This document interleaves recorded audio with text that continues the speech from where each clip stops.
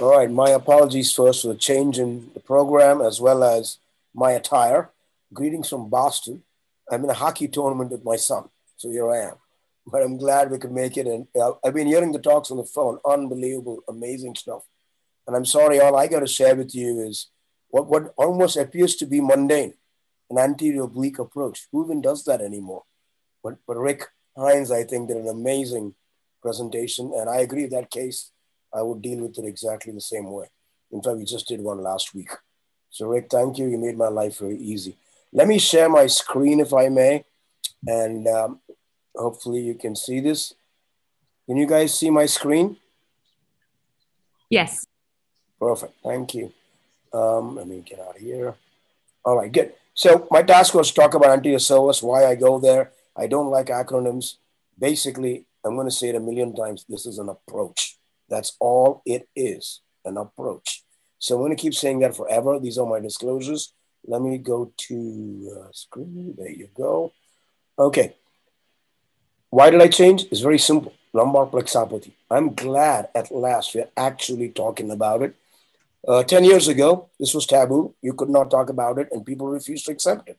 It was a fascinating world we lived in. Luckily, now, today, everyone talks about it. We know it's a fact. There's been paper after paper publishing problems with it. Yes, it's small, but wait till you get a quadriceps palsy. It won't be small anymore. And I'll walk you through this. There's a lot of papers that have talked about it. The incidence is anywhere between 2 to 5%. I'm talking of quadriceps palsy and nothing else. The little twitch, tingling, numbness, paresthesias. We're not even counting that. We're talking a full-blown quadriceps palsy. And you'll see a lot of papers on it. I'm not going to belittle. Here's a great paper if you want to read it. Literally after 18 months, there was still a 2.3% motor and 9.6 sensory deficit. And that's only with 25% being followed, by the way. There's one Uribe slide. We all see this. We talk about this nerve. But actually, it's not this nerve. I'm going to direct your attention to a great paper by Steve Ludwig, and I've always quoted this. It's a massive plexus of perforating branches that exist throughout the muscle. It's not one nerve we're missing here. So when you go down, you literally plaster this plexus down, and it's unbelievable how lucky we've been in not getting more of a problem with this. And I'd ask anyone who's interested in the subject, read this paper. It's a significant plexus of perforating branches everywhere. There's a generative femoral nerve sitting on top, on the anterior third. Again, it's amazing how we don't go through this. So for me, it was personal. Very close patient of mine I knew very well. Full-blown quadriceps palsy in my 213th case. Luckily, she recovered over 9 months, but that was it. I don't want to ever see this ever again. It changed for me. We started going in front of the servus like we did for years with open thoracoabdominal approaches. What is it? It's a space, accessing the space between the servus and the blood vessels. I always go left. It's the safest zone with the aorta there. You want to be on the aortic side and not on the IVC side. Basically accessing corridors that exist. And to me, that's the essence of MIS surgery. Don't move things around, get in the corridor. We do that at ACDF every day. We know the carotid, we don't go dissect it, we feel it, move the trachea and esophagus, find our plane down, and do an ACDF. This is very similar. It's literally an ACDF of the lumbar spine, where you find your plane between the servus and the big blood vessels. And if you study the MRI, it really becomes the key. So just like Rick said, it enables us today to do all lumbar levels, one position, and access every interbody as needed, whether it be 5-1 or whether it be 1-2, whether it be revision. Studying the MRI is critical. I'm going to walk you through this. It really makes a big difference how we approach it. Now, in this case, the 3-4 clearly is a plane between the aorta and the servus, and you can go pre-servus. As you go down to 4-5, I call your attention to the IVC is already split. It's starting to come in the plane. This would be a really bloody Sunday if someone tried a lateral approach. The IVC is sitting right there. So this to me is going in the bifurcation, even at 4-5. One step further, if you study this, you'll see the iliac crest is high. You actually have a hard time doing the lateral. We don't even look at the iliac crest anymore. To me, the bifurcation is the anatomical determination of your segmentation. If it's already bifurcated at 4-5, it is behaving as a 5-1, and we would go between the bifurcation. If it's not bifurcated, we can continue and stay lateral. Like that 5-1 again, we go in the bifurcation. So the MRI tells us, are we going lateral to the aorta or are we going in the bifurcation? There's another patient at 5-1 where I have room lateral to the aorta pre-psoas. So we study the MRI, and this patient, by the way, that 5-1, your iliac crest will be out of the way. Have a look at it, see it for yourself. The bifurcation is a very good anatomical landmark of your entire anatomy, but that's how it's framed. That's how we are developed. And so we don't even look at the x-rays anymore. Today, if it's in the bifurcation, this patient got a 2-level in the bifurcation lateral, and 3-4 was a lateral, as we call it, pre-psoas. So that's all that the determination is. Same position, all oblique. Are we going in the bifurcation or not? And that determines that how we go. So here's just a video showing 4-5, 3-4, and 2-3, which had all access to one approach, 1-inch incision. You undermine the skin up and down a little bit. A lot of it's finger dissection. I'm going to speed up the video a little bit. So if you go, it's all finger there. As you get down, once the bovie's over, use your finger, split the external oblique. There's the external oblique that's split. You then find the internal oblique, and you split the internal oblique. Once you've split that, you go through the transversalis at this point, and you're seeing the internal oblique, split the internal oblique, get to the transversalis, finger goes in, sweep the retroperitoneum. We've all seen that. Just like Rick said, sweep everything off the psoas and take it anterior. You can feel the disc space in many a patient. Swing that finger around. Now my finger is literally swung all the way around on the anterior structures. The aorta is behind me. I can feel the pulsation. Hold it there. I bring a small retractor, put it right over my finger, and I'm in the anterior psoas space. That retractor stays there, keeps the peritoneum and the vessels anteriorly. The next retractor goes over the psoas. We do not retract the psoas whatsoever. I want to see it. It actually goes over the psoas. So now I'm looking at the anterior space. I'm going to show you in a minute. You'll get retroperitoneal flat that comes in. Use a sponge stick to sweep that away. You'll get into its space there. That works really well in sweeping fat away in front of the psoas. The other two we find very useful is an endoscopic peanut. It really is delicate, sweeps the anterior area really well. Whatever fat you have, you're looking under direct vision now where you are. Bring your first probe, drop it in, put your wire in, take an x-ray, and you're sort of ready to go as to where you are. And now the x-ray comes in, see your mark, exactly Rick said. Now I know where I am. Now start dilating. Everything's under direct vision. I'm looking at everything. There's no sympathetic chain moving away. Everything is swept. There's not a one, you can see the genitofemoral node, by the way, on the psoas right here. So everything's under vision through that incision. You put your retractors down. It's really comforting a surgeon to know you are actually looking at what you're doing and not just relying on some beeps and whistles. Your retractor goes down. You get to where you need to go. Every retractor comes out now. Your tube becomes a retractor. And essentially, you're now ready to go in terms of what you need to do. So the next step would be identifying the disc space. I leave the wire in place. Like Rick said, always see the ALL. This retractor is really useful. Shows me the ALL where I am. I'm now ready, looking at my disc space clearly. You can see the psoas, front of the psoas. Do your annulotomy at this point. And after this, it literally is a lateral discectomy, as we've talked about again and again. So my annulotomy is done. I can see it again in a direct vision.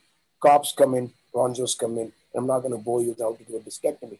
The only thing, if any, is that orthogonal maneuver.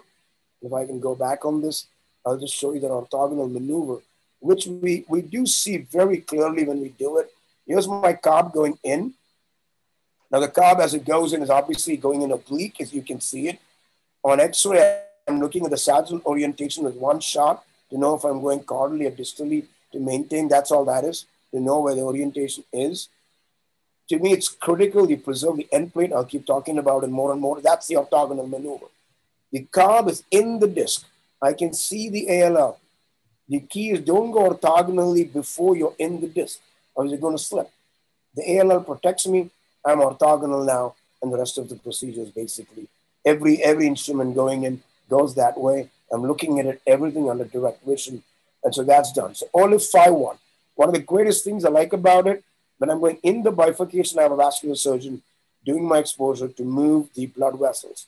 Not that we can do it, I'm very comfortable doing it, but if there's a problem, I'd rather he be there. So I'm in the bifurcation, he's doing the exposure.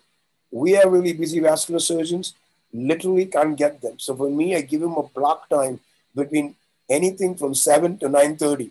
He shows up, he does it. He shows up late, I do 4-5-3-4-2-3, and 5-1's ready for him to go in the same position. So it's been really efficient. So again, the approach has helped me a lot in that sense. I'm not waiting for the guy to show up. So this is a 5-1 exposure. You're going just lateral to the rectus sheath. You're popping, you see the retroperitoneal fat. You go in down there. Again, sweep everything. It's all finger, finger, finger. And that's one thing I think we learn to respect from the vascular surgeons is a lot of finger dissection. There are no sharp tools. There are no instruments. You're feeling things and moving it. And so once that's done, you really want to protect the ureter. It moves with the peritoneum. That is the ureter. It moves off and away. Next is really identifying the blood vessels. And the blood vessels where the retractors go in. One goes in the left common iliac, which is the top retractor that says 14 centimeters. One's at the bifurcation, and one's in the left common iliac at the bottom. It exposes your 5-1. There's the blood vessel. So you need a retractor there. That's 5-1 being exposed. If you work in the bifurcation, you're really moving nothing but placing retractors in the bifurcation. If you planned it right, all you do is take a middle sacral artery. So it's as minimally invasive as you can ever get. Here's your 5-1 discectomy. Rest of it's all a regular ALIF discectomy.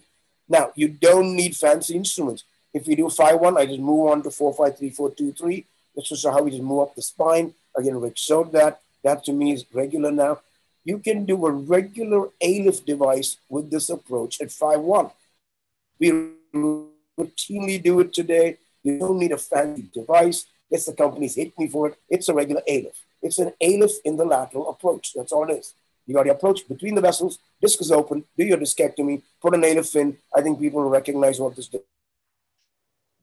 device is. It's just a regular ALIF that we've constantly done in a supine position that I'm comfortable doing in the same lateral position today. So that's just, again, x-rays are the same thing. We go and access multiple levels, and then obviously do a percutaneous screws and get the corrections you need. So yes, everyone talks about anti-psoas. Of course there are complications with any procedure, but I caution you, there's a whole lot here.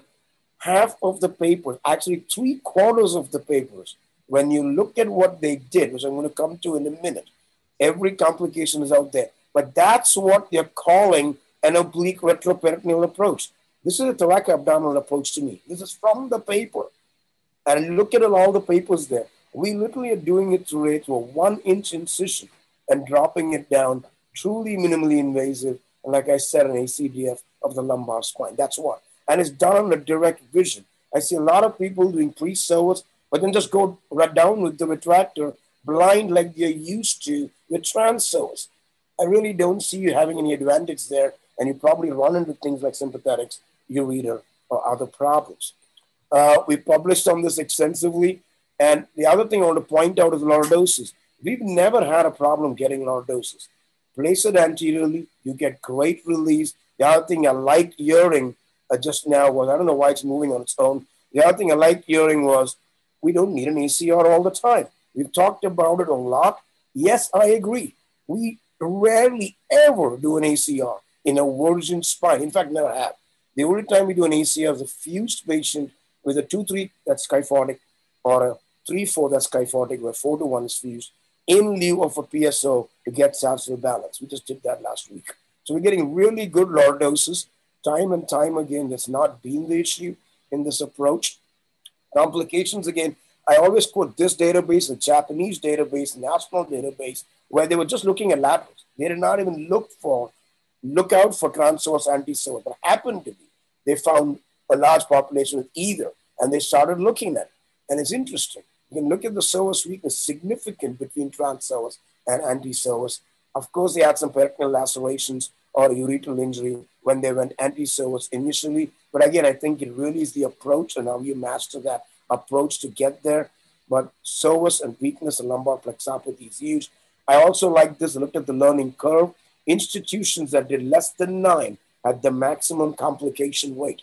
Whereas if you had done 100 or more, it really dropped down significantly, your complication rate. So I think it's a very good paper, both on learning curve experience, as well as comparing the two on a national database without any bias here. And we've had exactly the same thing. We changed our protocol and moved from trans-psoas to anti-psoas or pre-psoas in 2011. And literally, touch wood to this day, never had any lumbar plexopathy. And it's just not an issue. We're just seeing it and you just don't go near the nerves. And I think it just makes natural sense. So I guess at the end of the day, know your anatomical corridors, find them, access them. If it's in the bifurcation, we have a vascular surgeon to do that. If it's outside the bifurcation, I don't need an access surgeon. But it's all in the same approach, all lateral, every level access to go there. Thank you.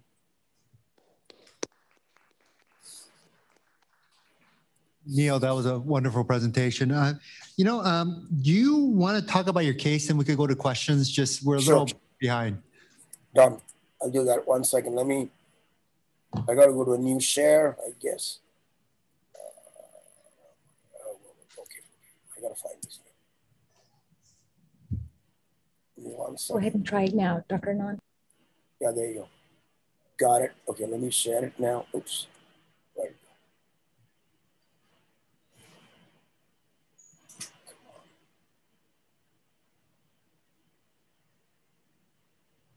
1 second, guys. Okay, share screen. Come on. You guys see it now? Yes. Yeah. All right. Let me go back to the large screen here. All right, so what I thought I'd do is 2 simple cases. I may have shown this before, but it's a really good case to demonstrate what we talk about. Severe claudication, severe back pain, 5 years or more, failed everything. Appears on X-ray, possible 2 or 3 level disease. Look more carefully. 3 level really, 2, 3, 3, 4, 4, 5, mainly 3, 4, and 4, 5. Look at the osteophytes at 2, 3. Here's the MRI, and you can see like collapsed discs. Multi-level disease, if you will, at 2, 3, 3, 4, and 4, 5. Lateral position. Yes, you can do it any which way you want to do it. Severe stenosis here. We choose to do a lateral oblique approach to get to where we want to get to. Here's the MRI again. I think the important part is looking at that approach at every level. How can you get between the psoas or get in the bifurcation? And you make that decision where we're approaching. Here's 4, 5. You can see here there is severe stenosis, or lateral recess stenosis, if you will. Thick ligament, every level here. 2, 3, 3, 4, 4, 5. And so obviously numerous options. Every one of them are perfect and wonderful. I'm not here to discuss what is better. Do what's most comfortable in your hands. We chose to do a 3-level oblique lateral approach with percutaneous screws in the back. That's a montage of the x-rays. The key thing I show again and again is it's critical you see this elevation if you want indirect decompression. To that effect, you need to preserve the end plate. To that effect, it creates lordosis. So preservation of the end plate to me is everything in a lateral procedure. It not only will give you elevation, which will give you indirect decompression, it also will give you the lordosis you need. So I would say do anything and everything you can to know your end plate is preserved. Honestly, nothing else matters. Every other thing follows after. And you'll see it consistently. If you repeat that, you get really good indirect decompression and you get really good lordosis. As long as you place the implant device in the anterior third, again, positioning matters. So here's the post, whatever, the laterals. You can see the x-ray. You already got good lordosis at every single level. Not that this patient needed a lot. Here's the pre and post-op MRI. And initially, we used to do MRIs for me to document for myself what was really happening. And of course, the patients were staged to know that their claudicatory pain is gone. Here's again the pre-op and post-op MRI. And you can see how much that ligament stretches out. how much it stretches out between pre and post. And of course, patients up and walking, does not have any claudicatory pain. You've documented indirect decompression. And today we don't even do the MRI. We just ask them how they're doing. And today it's a 3-level or 2 or 3 level. I don't stage them anymore. I'm very comfortable doing lateral indirect, like we talked about. And you can see that end plate preservation is so critical to see that motion, the movement, and then lock it up with screws in the back. So that's a simple case in terms of a simple, anyone's doing this, yes, start off with 3, 4, 4, 5, 2, 3, 3, 4. Those are the levels to really start off with any lateral case.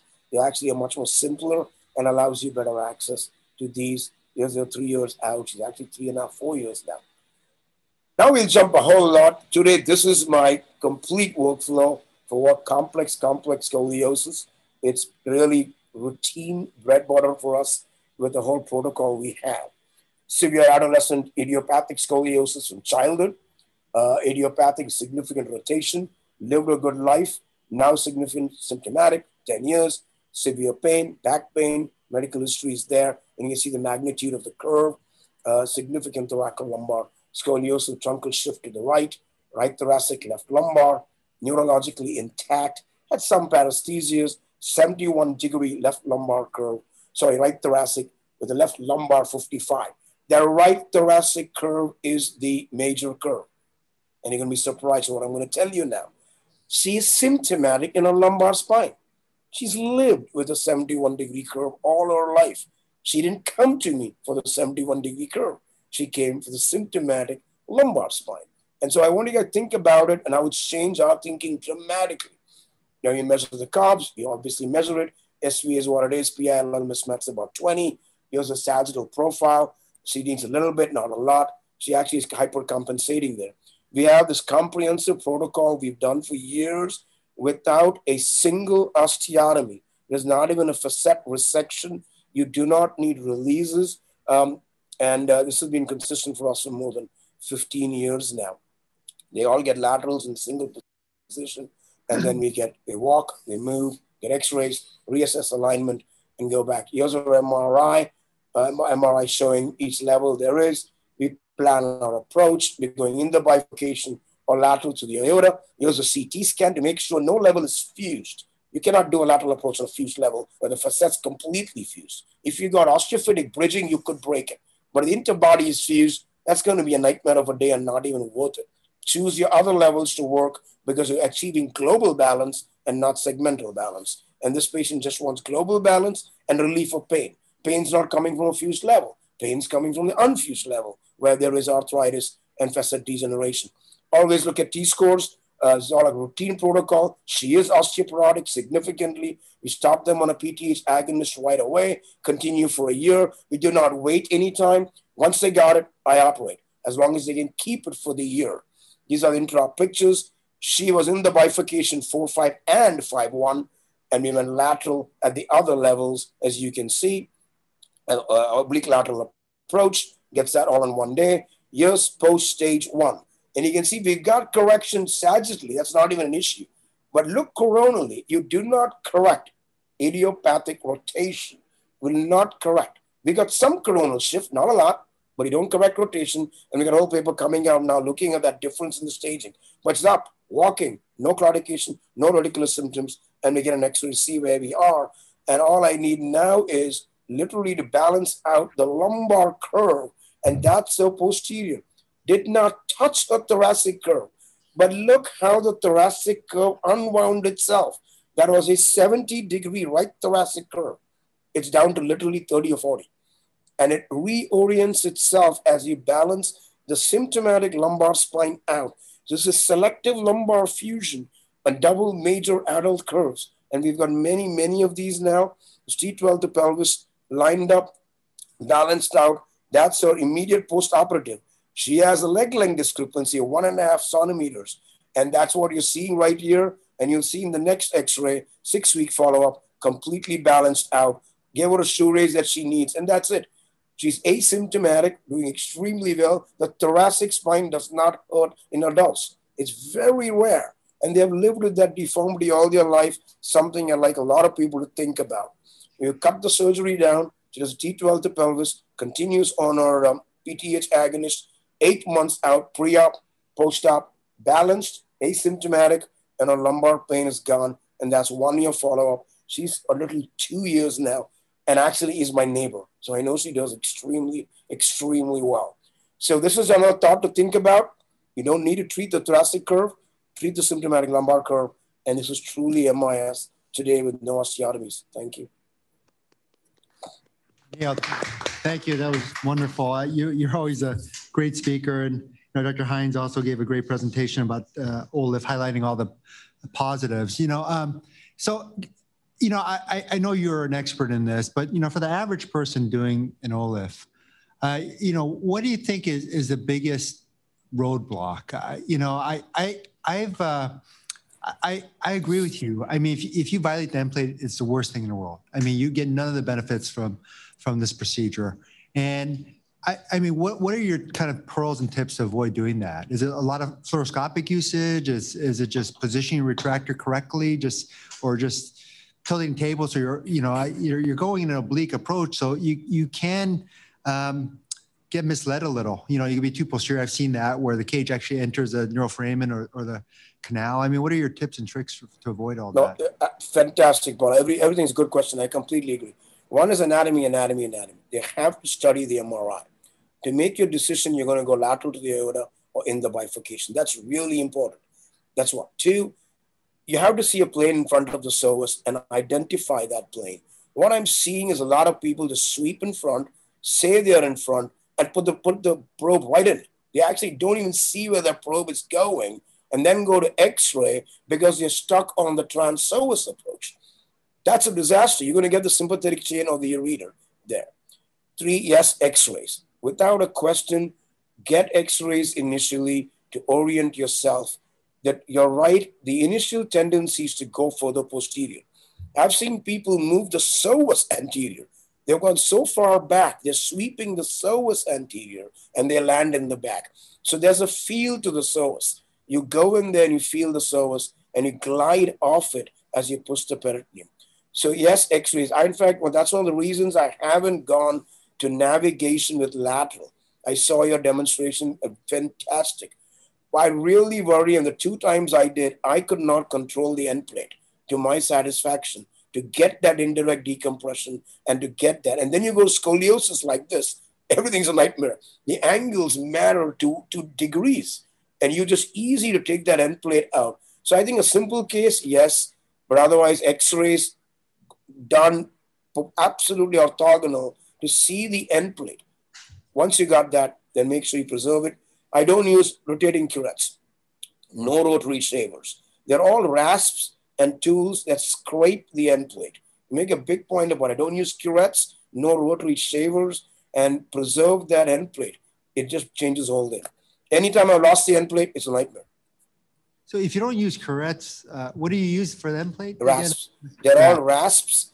And then we have this combo tool that's really sharp on one end and a rasp on the other end. I call it a scraper. It just scrapes the cartilage up and down out. Yeah, I like that instrument too. I use that a lot. That's my favorite. And what do you use as a biologic for laterals? It's always been the same. The RHBMP2, 3 milligrams per disc space and graft on putty. It's been the same for me for years. It's never changed. Published a lot on it, so I don't want to change. It works. If it works, I wouldn't change it. Not changing. Thank you, Neel. Appreciate it. You're welcome. Anytime. Thank you guys for having me. Cheers. Have a good day. Enjoy your hockey. I know. Next game. Bye.